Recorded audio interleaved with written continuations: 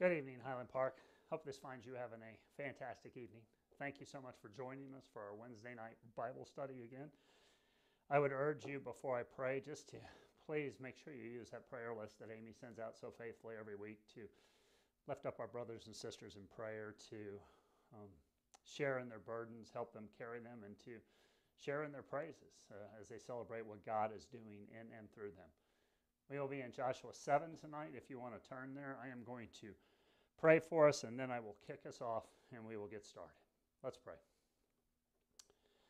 Heavenly Father, we thank you for this opportunity to be here, Father. We thank you for your presence, Father. We thank you for saving us, for the grace that you have so freely poured into our life. Father, I thank you for convicting me of my sin that was deep within me, Father, revealing that to me and letting me understand the wrath that would befall me if I had not repented by your grace and mercy and turned to Christ as my Lord and Savior.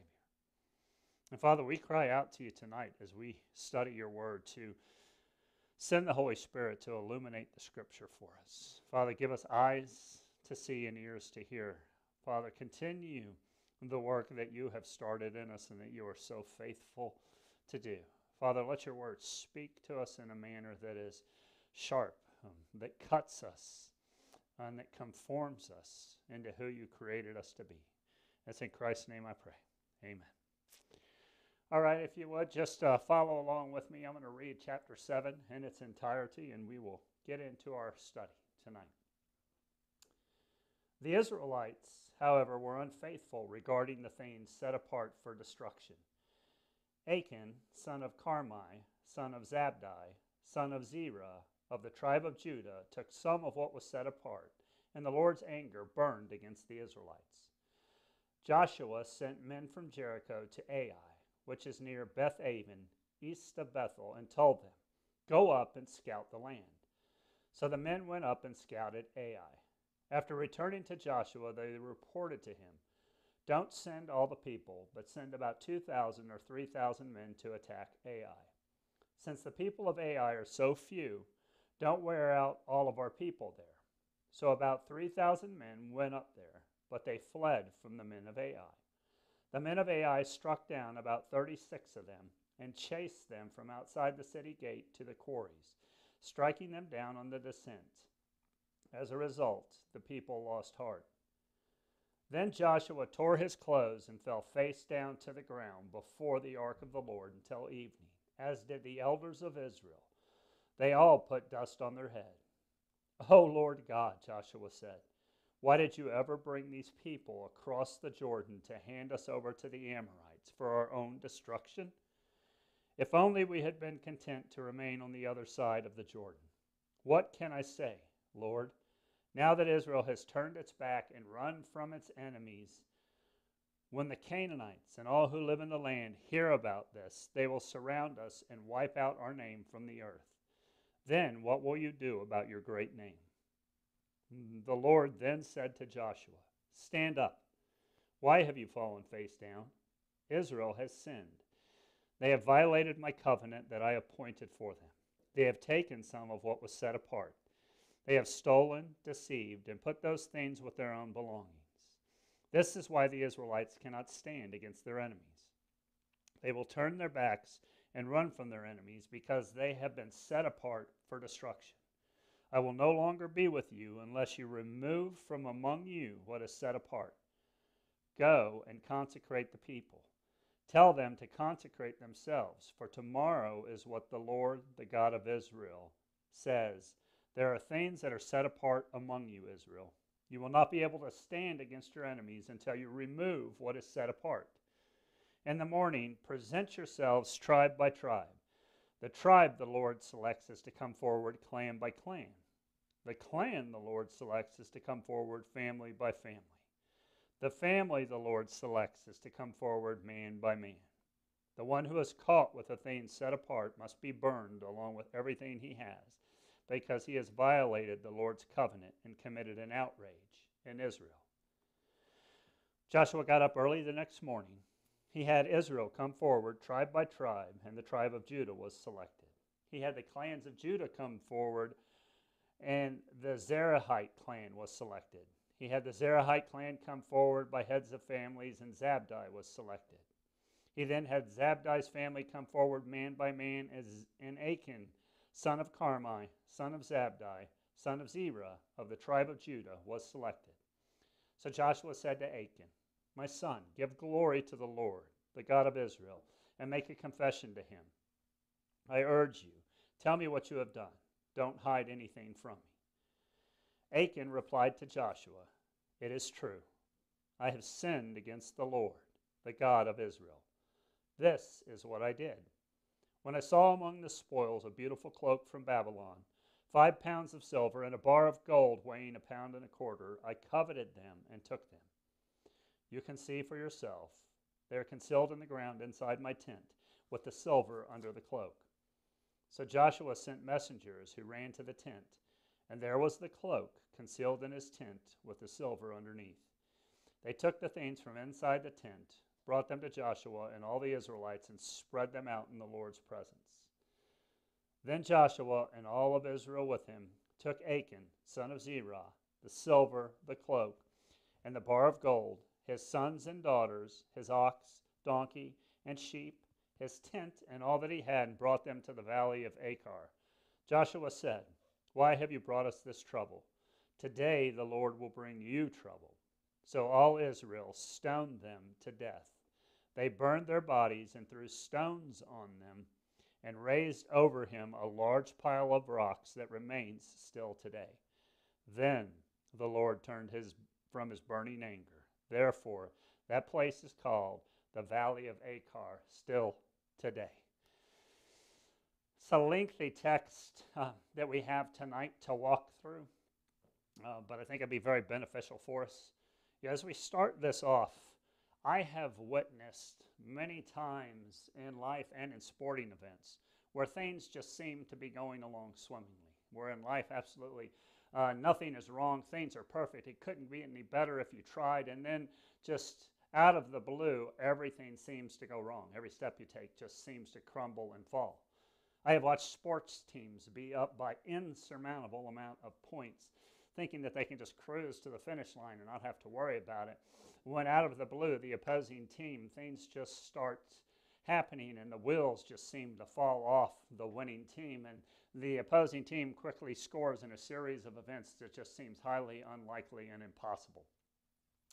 That's why, and that's exactly what we find here in Joshua 7. That's why I've aptly named tonight's study, Snatching Defeat from the Jaws of Victory. We ended last week's study in chapter 6 on such a high note. There was so much joy to be found. The walls had collapsed in because God had pressed down on them and destroyed them. The enemy was defeated as each man went in straight ahead, and Rahab and her entire family were saved and pulled out. And it was all in accordance with the promise that God had made to Joshua.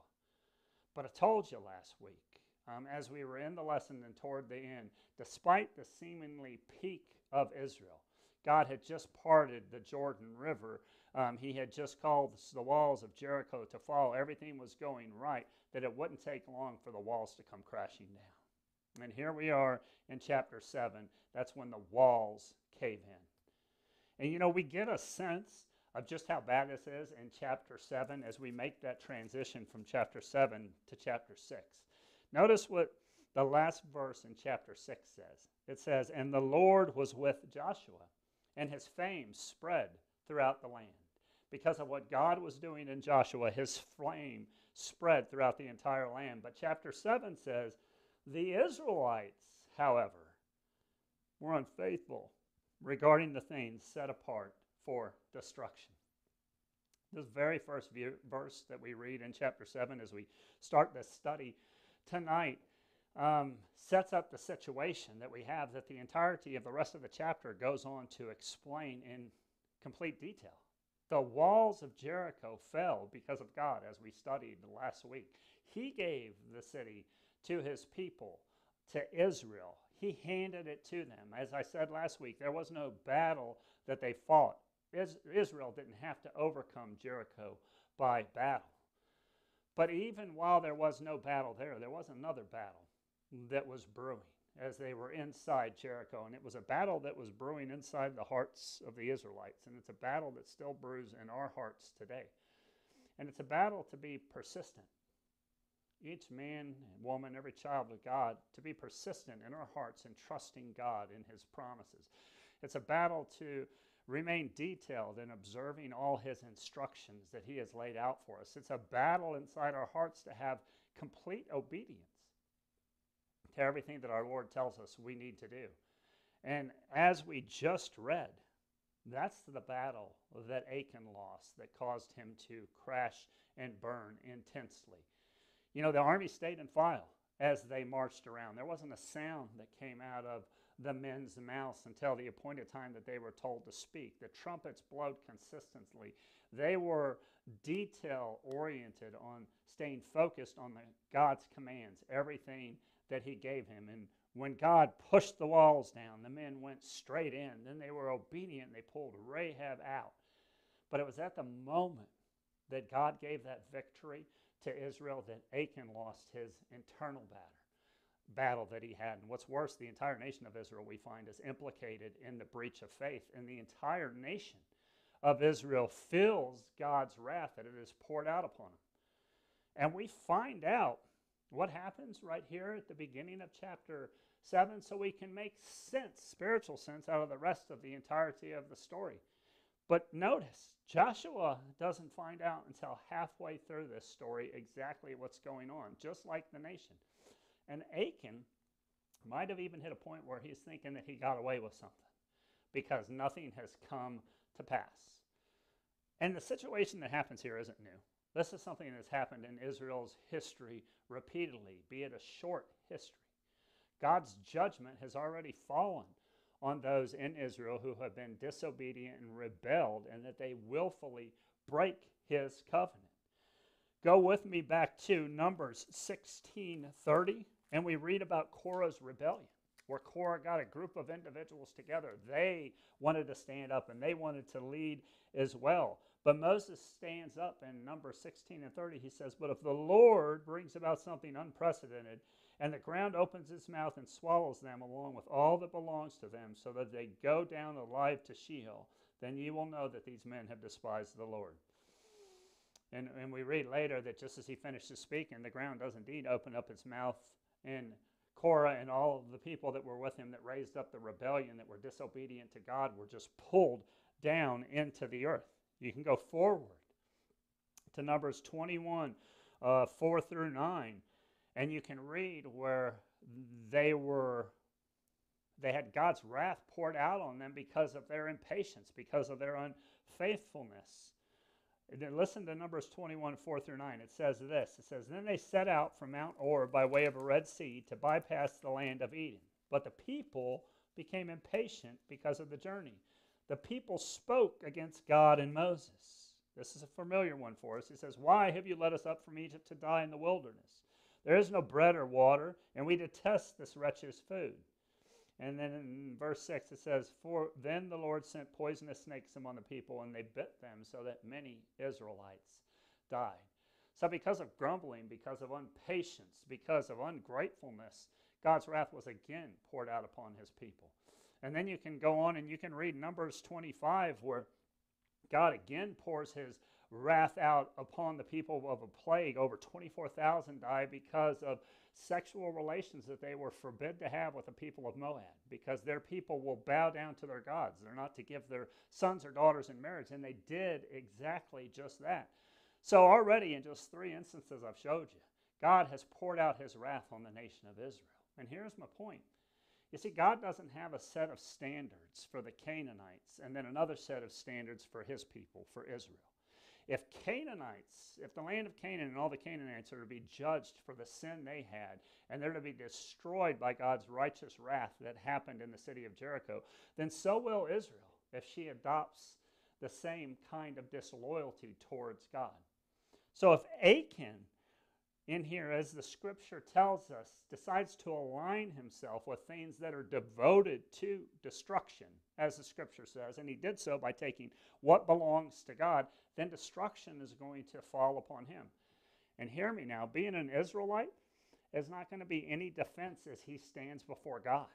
In fact, I think it's quite the opposite, and I think it remains true today. I think covenant privileges only deepen our covenant obligations. I don't think if we sin, we can stand up and say, hey, I'm a child of God. That should help me. I think that's only going to deepen our obligations that we have because we know. So as we're here, the camp is unclean in God's eyes as he looks at it, and it's unclean due to Achan's disobedience. So God, as he says, is no longer going to go out into battle with the nation of Israel, at least until the matter is settled. But right here at the end of verse 1, as we start off, before we get into verse 2, no one even is aware of it. No one knows about the issue that's going on. And listen to what it says here in verses 2 through 5. It says, Joshua sent men from Jericho to Ai, which is near Beth-aven, east of Bethel, and told them, go up and scout the land. So the men went up and scouted Ai. And after returning to Joshua, they reported to him, don't send all the people. The people of Ai are few, so don't wear out all of our people. So about 3,000 men went up there, but they fled from the men of Ai. The men of Ai struck down about 36 of them and chased them out from outside the city gate to the quarries, striking them down on a descent. As a result, the people lost heart. You look at that after their success at Jericho, and if you're like me, you go, wow. Just about everything that could go wrong went wrong for Israel as they attacked the city of Ai. But we need to understand that even though everything seems to be going sideways for the nation of Israel as they go to attack the city of Ai, it's all just a result of the Lord's anger that is burning against them. And we almost here get a glimpse of what Israel would look like without Yahweh, without the Lord, if God was no longer with them. And we find that they look pretty human, pretty ordinary and human, and they look extremely vulnerable. And I got to tell you, we should see parallels between this and what would happen to the church today when God's truth is compromised by humanity's consistent rebellion against him. And here's what I mean by that. If the church's message that the churches preach, and I'm not talking about Highland Park in particular, I'm talking about any church anywhere. But if the message that we preach, the gospel message that we preach, is disregarded by the prevailing climate, the culture that is around us, so that the church becomes known for its ineffectiveness and its submission to the enemies of the truth, shouldn't the church desire to find out if it represents a withdrawal of God's presence from among his people because of our compromise and sometimes just outright rejection of God's word? I think that bodes something for every church everywhere to look into. And we find here as they continue their conquest that the next city that has to be taken is Ai. And they do what anybody would do. If you're going to go out and you're going to conquer a city, they send out scouts to check out the scouts to access it, to see what needs to be done, to figure out how to attack. But when we get the report here that we just read, the report on Ai seems to have almost an air of nonchalance about it. Right? It's not too much to worry about. They're smaller. They're a lot smaller than the city of Jericho. They're small in people, so don't wear us out. Let's only send about 2,000 or 3,000 people up there to take care of it. Let's go a little bit easy on our guys. But we find out in our text that is more than enough to flip the script on what is going on. And we don't know what's happening. Maybe they're overconfident because of the battle of Jericho and the victory that they had at Jericho, the seemingly impregnable fortress that was there and how quick and easy it was. I know it had to be easier than they thought it was going to be, and it was all due to the Lord. So this is a smaller city, right? Human logic, no problem at all. So only 3,000 men get sent up, but 36 Israelites never make it back home. And the rest of them that went up to attack just wind up retreating and falling away. And we find here in the text that the first Israelites that we hear about lay dead in the desert. And it seems that defeat is right on the doorstep for the nation of Israel. And at this point, Jericho has to seem like it is eons and eons ago. And in the end of verse 5, it tells us, as a result, the people lost heart.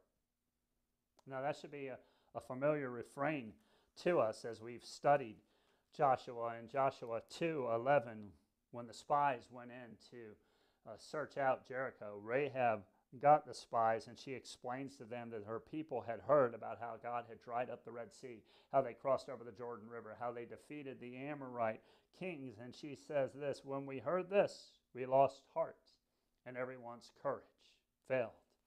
You got 2 more chapters over, and you find that after the memorial stones were set up, the very first verse in chapter 5 that Brian was so gracious in teaching us said that when all the Amorite kings across the Jordan to the west and all the Canaanite kings near the sea heard how the Lord had dried up the water of the Jordan before the Israelites until they crossed over, they lost heart and their courage failed. So now, this time, for the first time, the shoe is on the other foot as the Israelites turn to experience that dread that everybody encounters with defeat. And I'll be honest, there isn't a child of God that's out there that hasn't been there. When our disobedience, when our unfaithfulness to God, when our refusal to be obedient to what He calls to do brings about a lack of confidence in our spiritual lives, then fear creeps into our hearts. And that's where we'll always be as sinful people living among a falling world, removed from God's grace because of unrepentant sin that is in their lives. And at that point, when we're at that point and we have a sin in our life that we know about, that we don't confess before God, even prayer doesn't help us.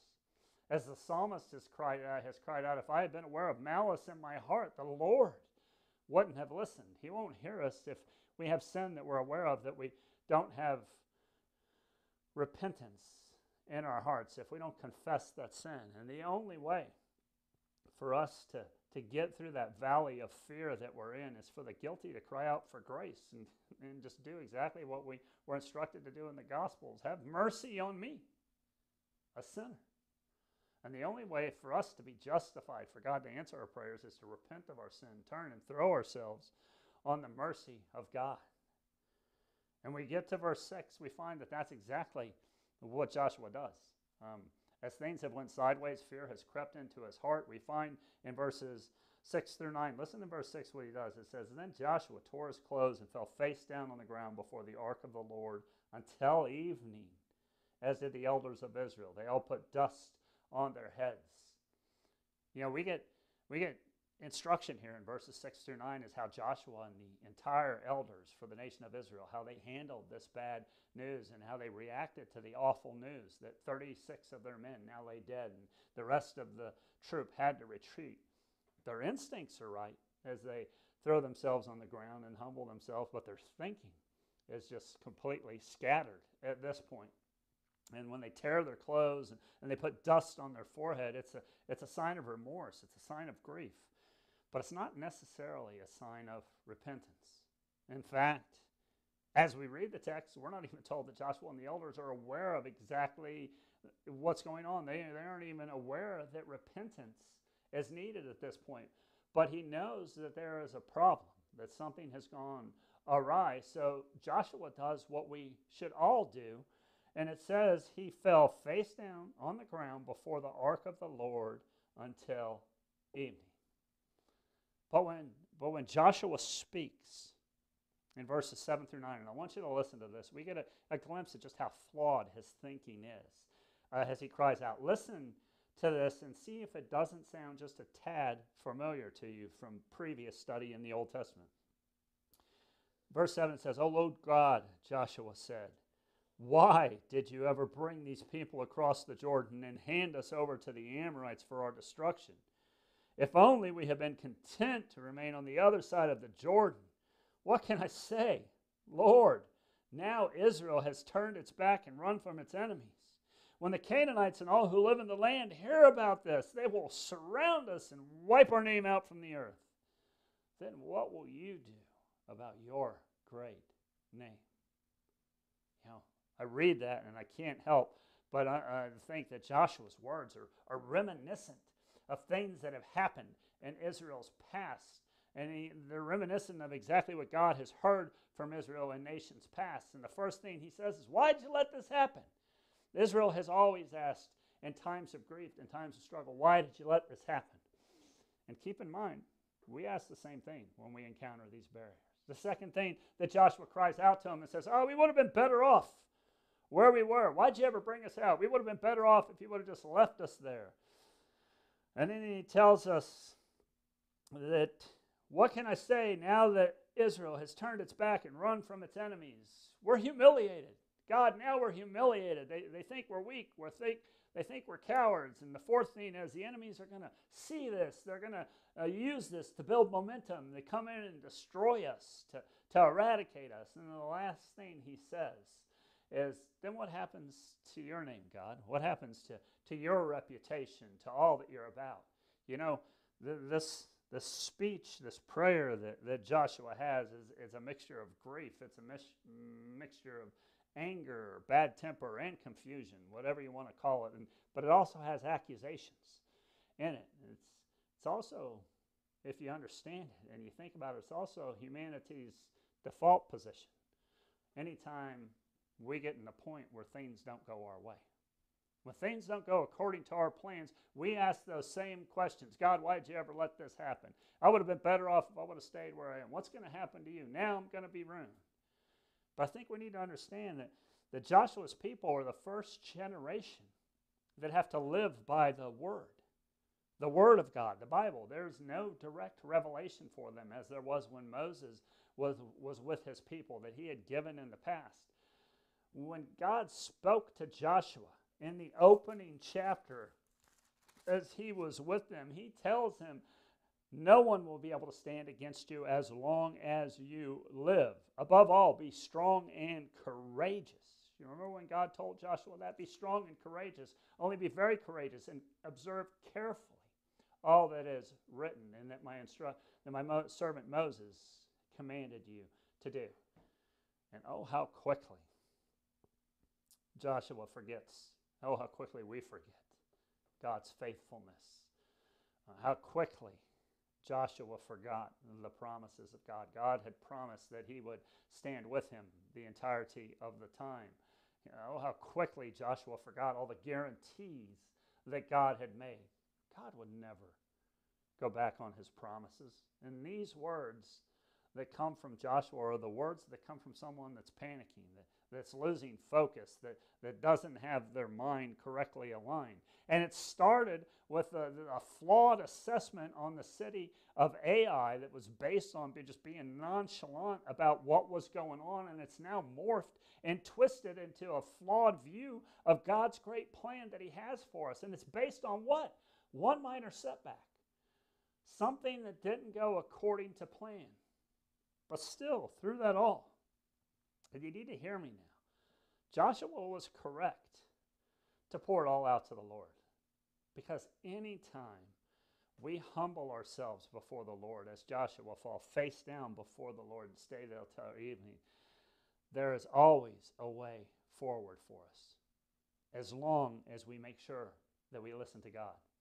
You see, sin, we all know, has a way to distort our view of God. It changes our perception. It blurs our vision, and it messes with our thinking. And sin causes us to think things that we normally would not think, that wouldn't be in our process. And anytime we face defeat, we realize that we're really not strong enough in and of ourselves, and we imagine that our enemies are stronger, so much stronger that they really are, and so strong that just maybe even God is not going to be able to get me out of this situation that I'm in right now, because I have made a mess about it. And then what a crock of lies, and it's all fed to us straight from the devil. So hear me now through this. Whatever foolish thing we may have done, still go to God. Humble ourselves before God.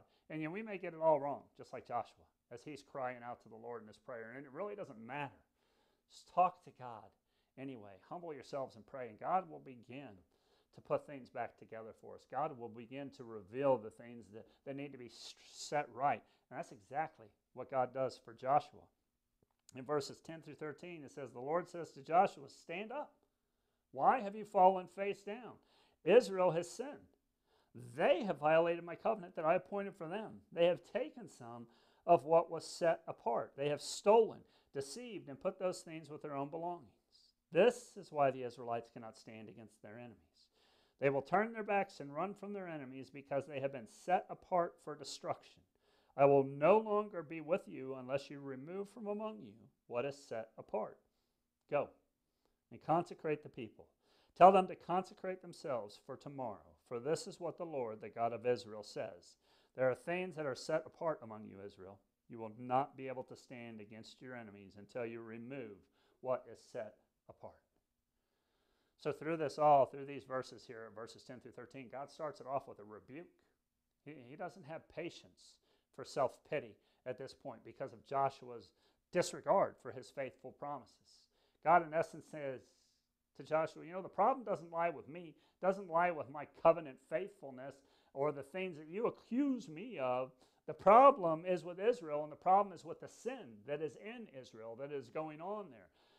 That's what caused God's anger, and it has to be dealt with, and it has to be removed.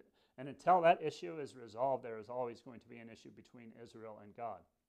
So we get a clear outline here of exactly what's wrong and exactly what needs to be done to fix it. First off, we're told here in verse 11, right at the very beginning, that there is a sin. Israel has sinned, and it's a covenant transgression. And sin is disobedient. And it tells us, details the sin. It says they have taken some of what's set apart. They have stolen, deceived, and they have put those things with their own belongings. All of those, taken, stealing, deceiving, they all destroy trust. They all destroy obedience. And if things are going to be made right between Israel, if things are going to be reconciled between Israel and Yahweh, the problem needs to be discovered. We need to understand what the sin is. And God doesn't just point out the sin. God says that the reason that Israel can't stand, and God says that sin is the reason that they can't stand against their enemies. He says you will not be able to stand against your enemies because of the sin. And God gives us a reason why it was sin. Don't you find that awesome? And God just doesn't tell you it's sin because I said it was sin. He gives us the reasoning why it was sin. And he said it's sin because they have taken things that were devoted to God, that were devoted to Yahweh, as opposed to offering to the Lord as they were supposed to do when they took Jericho. And because of that, they themselves are now devoted to the destruction that is there. And at the end of verse 12, God says that I will no longer be with you unless you remove what is set apart among you. God says, look, there is a way out. There is a way out of this, but it involves repentance. And he says, Israel, you need to consecrate yourself. You need to set yourself apart. You need to purify yourself so tomorrow we can remove those things, God says, that are set apart for the Lord. So he says, assemble the nation, purify yourselves so you can appear before the Lord. And the Lord, Yahweh, the God, will deal with the sin that's been destroying this relationship that we have. And then in verse 14 through 21, we get two parts. First, in the first part of it, God gives instructions on how this sin is to be dealt with in verses 14 through 15. And then we see Joshua's detailed obedience in verses 16 through 21. And he does what we're familiar with, what he did in the last chapter. He rises up early to make sure that he can take care of everything that God has set before him. And God gives him a lengthy process to figure out what the sin is. And just to find the offender, he says, look, we're going to start off with the nation.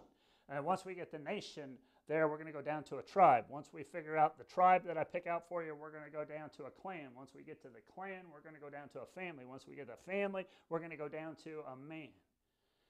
And we know that the Lord knows the sin, and we don't know that the Lord knows the sinner.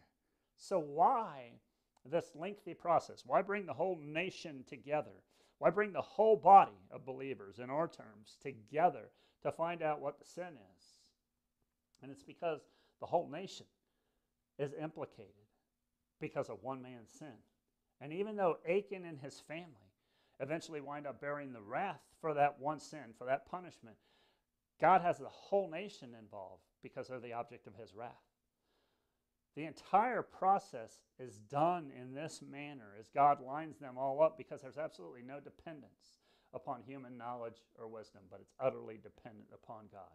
Just like the fall of Jericho was utterly dependent upon God, so this too is also utterly dependent upon God. And if you read through those verses again, through it all, Achan stays. He doesn't flee. He doesn't see where the path is going. And then in verse 19, Joshua appeals to Achan to confess his sin as opposed to denying it. Confess it. And he does so because public confession of this magnitude, when it affects the entire body, is so important, because God's justice is glorified through public confession.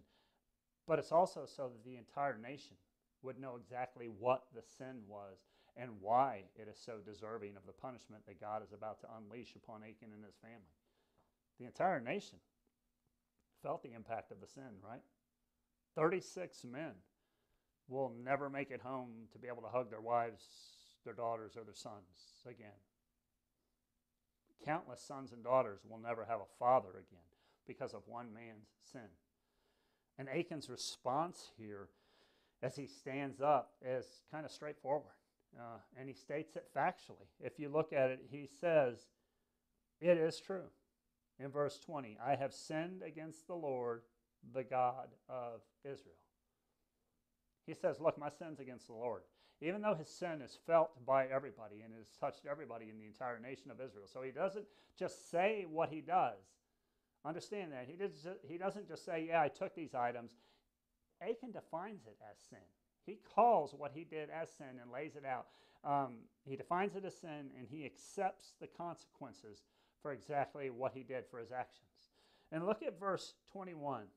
Listen to this, because this is familiar for us too, especially when we're talking about sin. It says, when I saw among the spoils a beautiful cloak from Babylon, 5 pounds of silver, and a gold bar weighing 1.25 pounds, I coveted them, and I took them. And that should sound familiar to us. It's the same process and the same description of humanity's fall in the Garden of Eden. I saw, I coveted, and I took. Listen to Genesis 3:6 here. As he starts off, he says, the woman saw that the tree was good for food, and a delight to look at, that it was desirable. She coveted it for attaining wisdom. So she took some of the fruit and ate it, and she also gave some to her husband who was with her, and he ate it. Verse 7 goes on to say that the eyes of both of them were opened, and they knew that they were naked, so they made fig leaves put together so that they would have coverings for themselves. But that's just not the only spot. Our recent study that we did in 1 John chapter 2, verse 15 through 17. Listen to what John says to us. He says, do not love the world or the things in the world. If anyone loves the world, the love of the Father is not in him.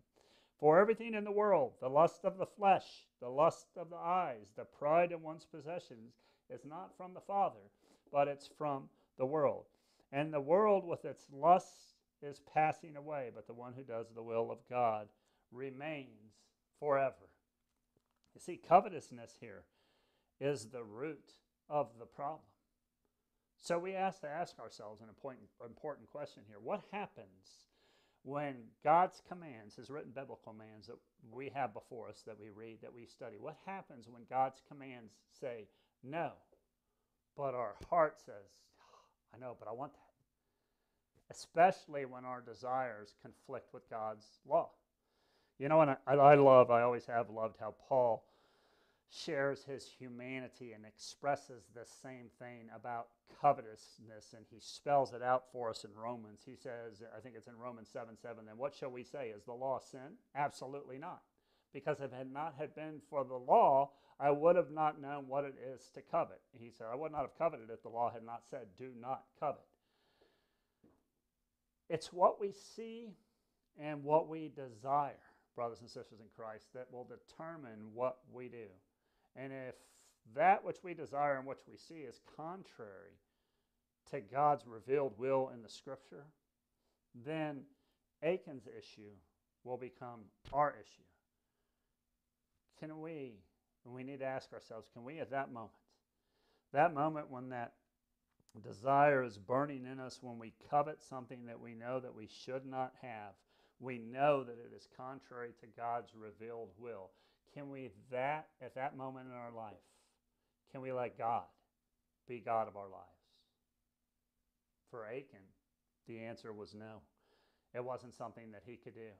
It was a Babylonian robe, some silver, and some gold, and those were the objects of his desire: wealth, prosperity, prestige.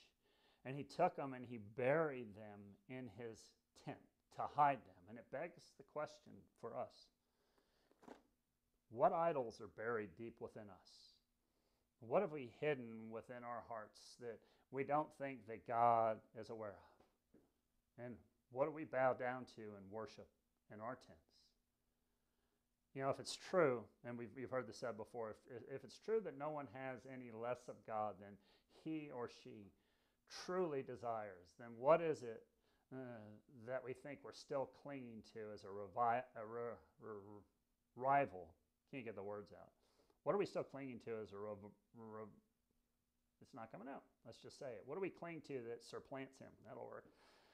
As God in our life, where he rules and reigns on the throne. What is it that we cling to that we can't let go of, that won't let him have complete authority in our lives? And anytime we think that something else can take God's place, regardless of how short a time that we try to justify it in, the net result is always going to be disaster. We find that disaster in the final verses, 22 through 26. And it's the last verses for our lesson tonight. You know, Achan's statement is verified.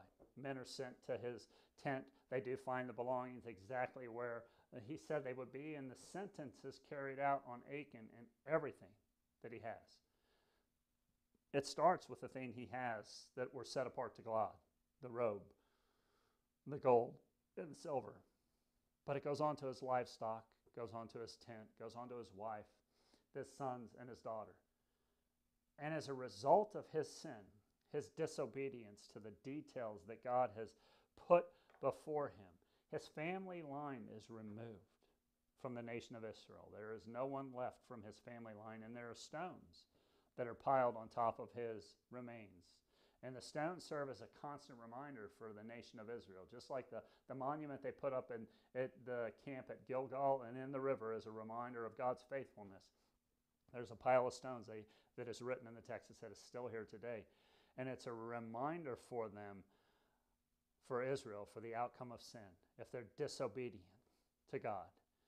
And it is only after all of this is completed, after Achan and his entire family are eliminated, that we are told that in the very last verse, then the Lord turned from his burning anger. And it tells us, therefore, that place is still called the Valley of Achor, still today. The final message here is a harsh one, and again, some would say ruthless as we come across them in the book of Joshua. On the human level, it's absolutely terrifying that an entire family was eradicated and destroyed. Husband, wife, children, the entire home. But on the spiritual level, this should really scream at us as a warning, and it should prick our ears and our hearts and waken us up. And it should scream to us, don't ever make God in your image. Don't ever degrade his holiness. Don't ever disobey God's commands. And understand, Achan wasn't poor by any means. He had a wife, he had a family, he had a tent, he had everything he needed and livestock to be able to take care of himself. But even with all that he had, he was greedy. He desired more, and that greed would prove to be his downfall, and it would lead him, not just him, but his entire family, to death. Yet the same thing can be said for all sin, right? Because the only wage we ever earn from sin is eternal death. And if you read this passage, if we went through this study tonight and you find yourself troubled by Achan's death and the destruction of everything that he had, the fact that his entire family was destroyed, you need to stop and recall what sin did to our Lord and Savior, Jesus Christ. how it took from him everything that he had to give, that he who knew no sins bore our sins so that we could have life everlasting with Christ. Now, for most of us, this Achan story should end with the gospel. We should drift back in time to the cross, and we should see the sinless Son of Man nailed there. Not for anything he did, but for crimes that we committed, and dying in our place as a substitute so we wouldn't have to suffer God's wrath, and we wouldn't have to suffer the destruction that Achan did. Instead, what do we get? We get forgiveness and grace. You see, if it depended upon our actions or what we did, there'd be many piles of stones. Or as Scripture said, there'd be an eternity in hell. And as we close tonight, I want to leave you with this. I want to go to Ephesians 2, 4, and 6. I'd like you to take this away from it. And it says, "But God, who is rich in mercy because of his great love that he had for us, made us alive with Christ, even though we were dead in trespasses." You are saved by grace. Woo! That's something to shout about right there, people. "He also raised us up with him and seated him with him in the heavens in Christ Jesus." That's the grace of God, brothers and sisters in Christ. Freely given to all who would trust in him and obey him and all his commands. But never forget that God is just as ruthless about sin. So this week, I pray, as you always do, you continue to seek his grace. As you go to him in prayer, you can continue to ask him to reveal the sin that we have in our lives, to make it manifest to us so we can visibly confess that sin. Maybe we need to confess it to someone in particular that sin has impacted. Maybe we just need to confess it to God because it hasn't impacted anyone and we think that the sin is just ours. And I pray that the power of the Holy Spirit would just continue this week to give you the power to continue to fight the good fight. Thanks for joining us tonight. Have a great evening, and I hope to see you next Wednesday. Have a blessed night.